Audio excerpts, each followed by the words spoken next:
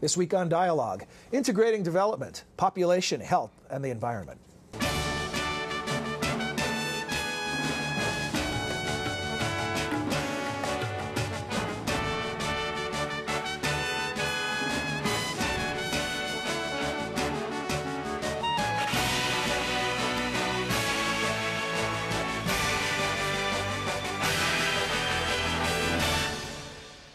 Welcome to the Woodrow Wilson International Center for Scholars in Washington, D.C. I'm John Molesky.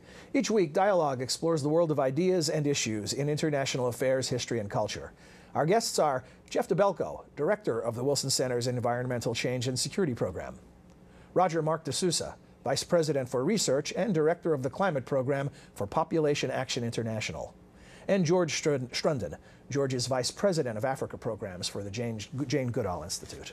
Gentlemen, welcome to the program. Thanks for joining us. Thank you. Geoff, let's begin with a little bit of definition. And first, I guess, for the benefit of our viewers and listeners, briefly tell us about the Environmental Change and Security Program that you direct here at the Wilson Center. Well, thank you, John. We are a 16-year-old program that tries to bring together these different topics and the communities that are working on them in terms of population health, development, and environment, and try to understand how they link in analytical and research terms, and then how they link in the practical worlds of people living around the world, with a particular focus on the world's poor.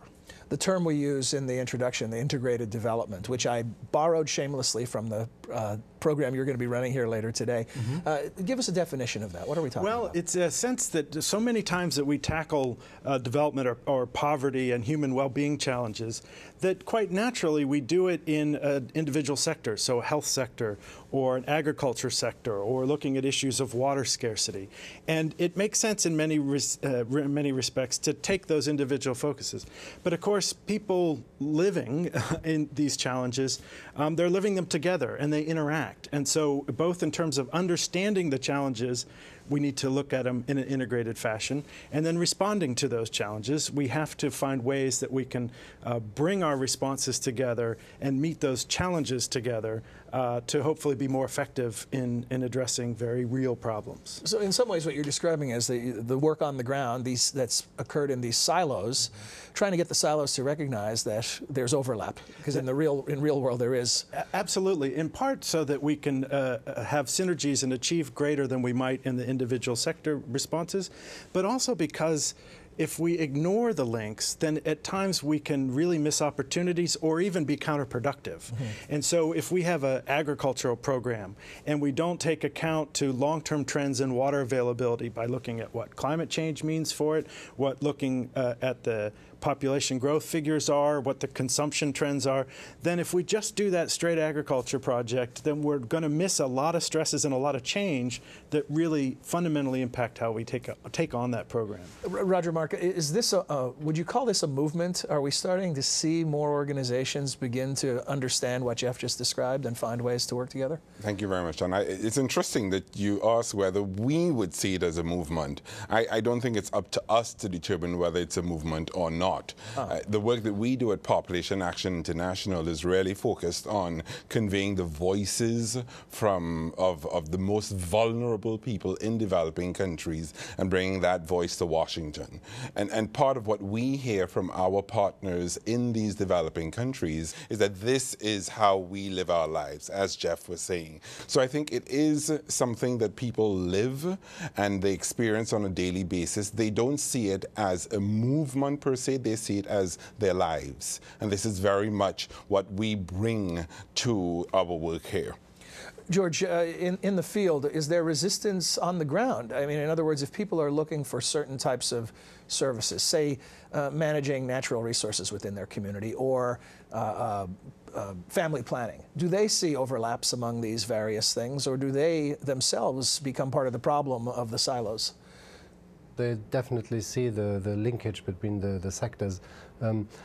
The communities where we typically work in are very remote places, and so they don't get government services. There are not many organizations working in these places.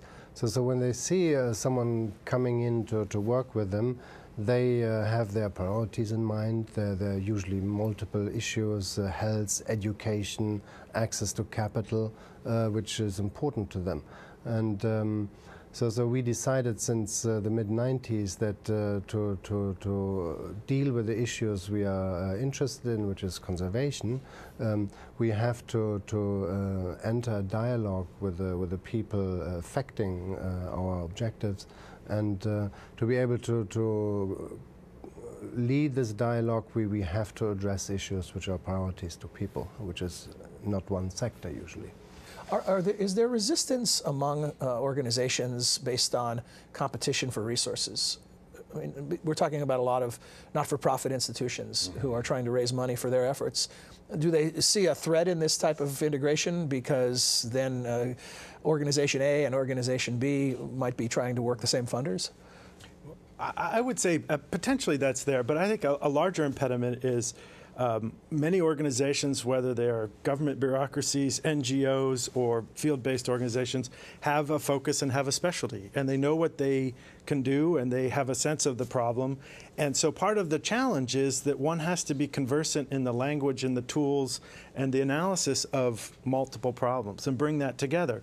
And while they're related at the end, they may not be so related at the That's points right. of origin. And so part of that is learning language. Part of that is finding support, whether it's from formal donors or from communities for integration. And so sometimes the resources that you have available don't allow you to play across these different topics.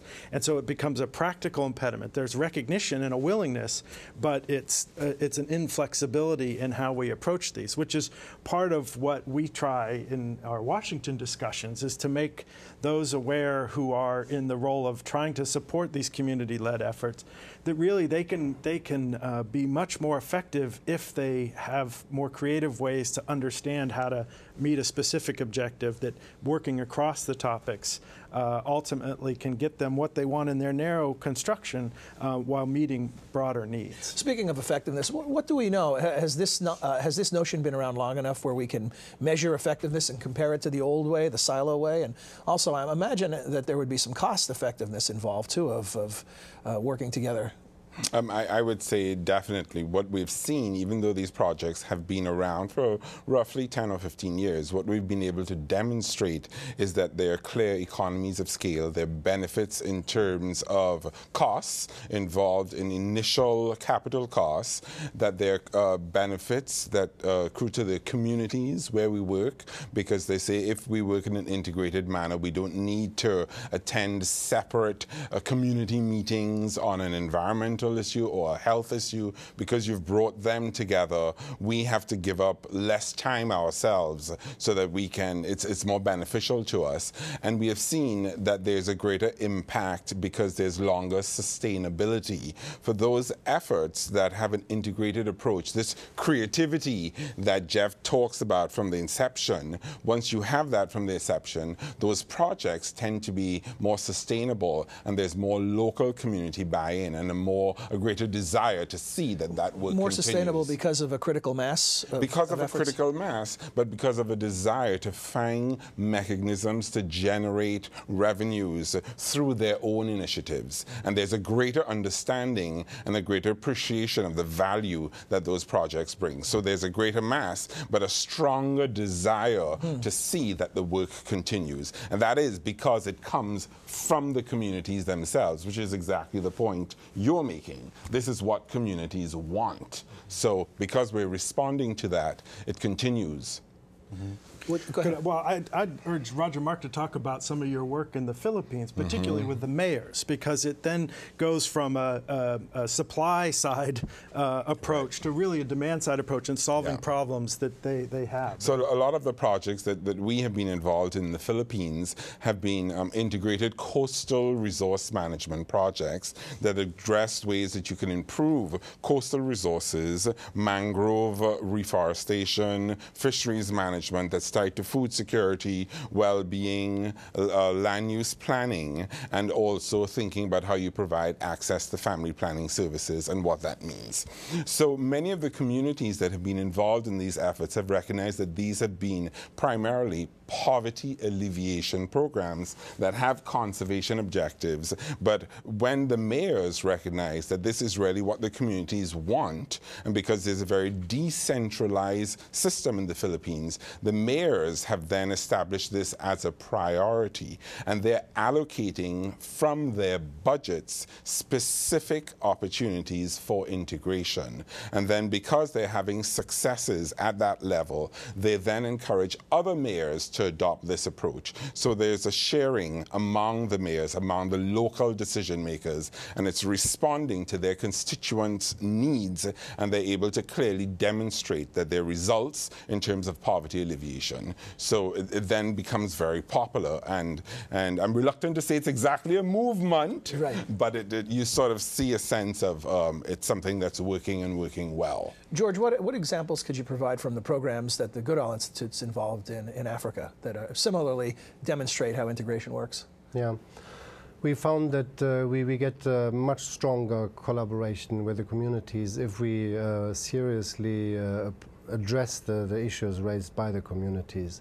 In the beginning, when we started, anything related to planting trees, protecting certain areas, created some resistance because the people felt that we are trying to take resources away to them, limiting access to certain resources for them, which affects their income, and then there was a certain reluctance. And by focusing on issues which were express priorities to the communities, the relation we built with them over the years helped us then to address conservation issues in a much more effective way. And so in an area where there was a strong resistance against protecting forest, we have established a forest reserve crossing over 15 villages. Each of the adjacent villages contributed a specific area of their village land to that forest reserve on an entirely voluntary basis. That forest reserve is connected to a national park and then has real conservation impacts in that area. And then that was true in our belief. We believe that this was made possible through the work we did in other sectors. How much of the approaches you take are in the developing world are built on learning from the mistakes made in the developed world? The wise use of the natural resources you have to your disposal. There have been many mistakes in the developed world. The deforestation of the Mediterranean forests, and then which still impact the resources they have at their disposal today, and that happened 2,000 years ago. So there are of course many examples where well-educated people used resources in a not sustainable way. But we have other ways to compensate against that loss, because our societies and economies are not based on natural resources as much as a farming community in Africa. So if farmers in Africa overexploit or exploit their natural resources in a destructive manner, that affects their livelihood in a much stronger way than it would affect us. One of the things that over the years I find most fascinating about your work, Geoff, is that generally in popular culture, when we think of environmental issues, it's isolated to specific things. It's a nuclear power plant problem, or it's a polar bear on an ice floe, or something like that. But your work brings all these things together, and then sometimes it talks about the unintended consequences or the longer-term trends. And so my thought here, and Roger Mark, I'll ask you to weigh in first, and maybe all of you could comment, in talking about the environment as a concern, as something to be protected, maintained, is population growth the ultimate X factor? Is this the thing that really drives everything else? Energy needs, food needs, water needs. You've been involved in organizations that look at both. I think it's a very good question. It's a question that has been posed for a very long time. Certainly, nothing original here. Nothing original, but it's a very good question. There's a clear sense that population is a very important multiplying factor. And I should say that when we think about population, we're not only thinking of directly population growth, but also composition, the age composition of the population, the demographics, and how that population is distributed. So we're looking at urbanization trends, for example. When we look at coastal areas internationally, many of these areas are now urban coasts. So we talk about urban coasts and urban cities and what that means on the coastline. So population dynamics is a key critical factor to looking at environmental impacts. I'll get each of you also to weigh in on this, since this is the big overarching question. Mm-hmm. Well, I think one of the key points to remember is that, as Roger Marcus said, it's a key variable. It's not the only variable. And when we oversimplify the causes of our problems, then we do ourselves a disservice. We have to understand that the population variables are relevant, and of course the consumption variables are relevant.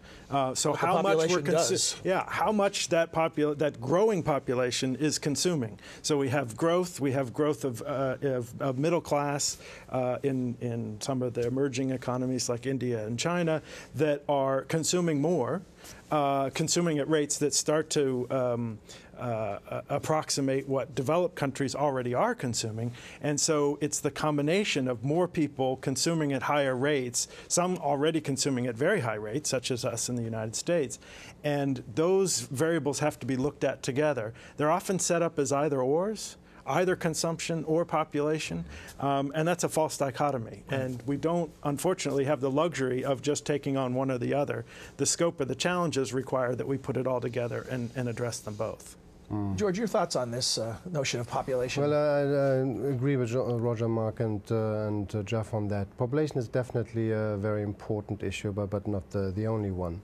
I liked what Geoff said about the consumption in developed countries and emerging economies like in China and India.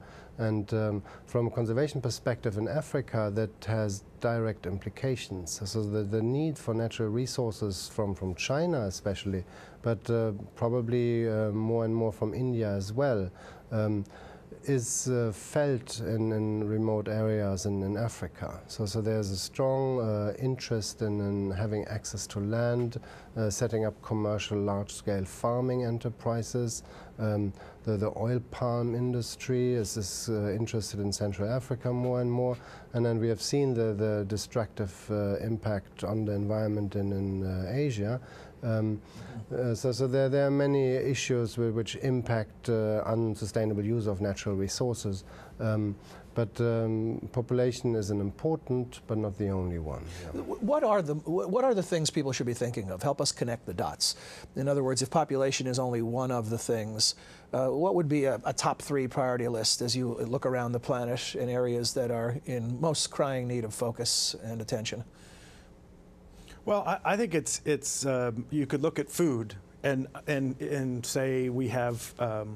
In many ways, we grow enough food to feed the world's population, but they're distributional and the ability to purchase that food. But even given the growth in population and in consumption, that's going to become more and more difficult, particularly as we then cross challenges around the availability of water. And availability of water that's going to become certainly more variable, and as a loose sense, the dry places getting drier and the wet places getting wetter under many of the climate change scenarios. And so in that sense, you could put food at the top, but you could also put water at the top. You could put the biodiversity loss at the top. But really, it's the intersection of them. And understanding that they are critical to our social, economic, and political developments in ways that we commonly don't appreciate, again, because we treat issues as discrete and kind of each in their own box and not how they fit together. Are there other areas you see as environmental problems that might not immediately come to mind for people? Well, I would say another area that comes to mind, and I don't know that I would say it's an environmental problem per se, but I would say cost-effective interventions that have proven to be effective over time. And I particularly think of family planning, which is very much of a surprise for environmentalists when they hear this. But 215 million women in developing countries want access to contraception and are not currently using contraceptive methods. So there's really a missed opportunity here. And I've just returned from Ethiopia and met a young woman there who's 29 years old, has 12 kids, and said to me, I today have the knowledge. I'm using contraception, and I am also learning that my environment is changing because of climate change impacts, and I'm learning how to develop drought-resistant crops. I'm doing rainwater harvesting, and I'm using contraception. And I'm telling other young women about this so that they are not having 12 children like I did, and that they're learning what they can do, what are some cost-effective interventions that we can voluntarily implement to have an impact now. That's powerful. That's enormous. We know it can work. It's not very expensive, and it has benefits across numerous scales. That's very exciting. Well, I should let you respond to this question before I ask you another one. Do you want to add anything to this discussion? Well, in areas where we work, food security is definitely top of the agenda. And when you say food security, what does that phrase mean? I mean, in the United States, people think of food security as, tainted food or potential terrorist attacks on food supply. But are you talking about something different? No, it's food security is the safety of the harvest. So the majority of smallholder farmers in Africa, which is the majority of the people in Africa, depend on rain-fed agriculture. Mm-hmm. And rain-fed agriculture depends on rainfall, as it said. And there are already today quite strong variations in these patterns, which might get worse in the future. And so people, subsistence farmers, don't have access to buy food. They grow what they eat. After the harvest, they store it. So an insect infestation is a huge threat to them. The harvest missed is the family goes hungry right away. They have to move to other areas with relatives. There are certain mechanisms how to cope with that. But to have a secured access to food to survive, that is one of the basic big access. issues. Is not always. I'm going to ask we probably have about 5 minutes left for our discussion, and what I'm wondering is what you see as the most hopeful developments and trends. Are there technologies that are emerging that can really make a difference here? Are there movements, or what can you identify? I always like to leave people with some hopeful information before we end, and it's not all bad news. Geoff, you want to start? Well, I guess I would pick up on Roger Mark's last point, which is it is tempting when we look at the kind of dire nature of the statistics to kind of throw up your hands and say it's hopeless. Big problems. Yeah. And they are very, very big problems. But there is often, most often, driven from innovations on the people most affected, these kind of from the ground. There are ways to address them. They require some creativity. They require that we think outside of our knowledge areas, our toolboxes, that we find new friends and engage different sectors, whether it's the private sector and technology approaches, whether it's in this case, the population, the health, the environment, the development. Those are very different communities, but we're finding instances where on the ground they're finding ways to work together to really address these challenges that is about empowerment rather than penalty in terms of the environment. So often these challenges, thou shalt not do X as the solution. Find the polluters. And in this case, like that, in this case it is empower people to take these issues on. Yeah. Mm-hmm. And I would agree with that. And part of it is to empower people, but part of it is seeing people empowering themselves. You know, I was talking about this recent trip to Ethiopia, and I was quite struck as I was chatting with one young woman who was telling me about the environmental club at her primary school. And she's standing in front of her mud hut, and I'm talking to her, and she says, Roger Mark, you have to understand, we in my village recognize that we have a moral imperative to reduce our CO2 emissions because we're looking to the future for our children. So it's interesting that there's this woman standing in front of her mud hut, coming to this realization, taking action, not seeing that she's a victim. We need a bit of that with the McMansions here. I think, but then passing that on to her children. Yeah. So seeing self-recognition, self-empowerment, and youth, and developing young leaders. And that is happening. It's very exciting and very empowering. George, what are the most hopeful things you see, or any specific new technologies or things like that you might identify? Yeah, at the moment we are looking at mobile technology and social networks. One of the challenges we face is we have experiences, we have approaches which we think are very successful. So the challenge is how to bring them to scale now. And the cost of reaching many people in very remote areas is very expensive. And the way we operate it now is too personnel intensive, too transport equipment dependent, and we feel that the new approaches to use applications based on the mobile networks which are spreading in Africa. And so 10 years ago, no one had a cell phone.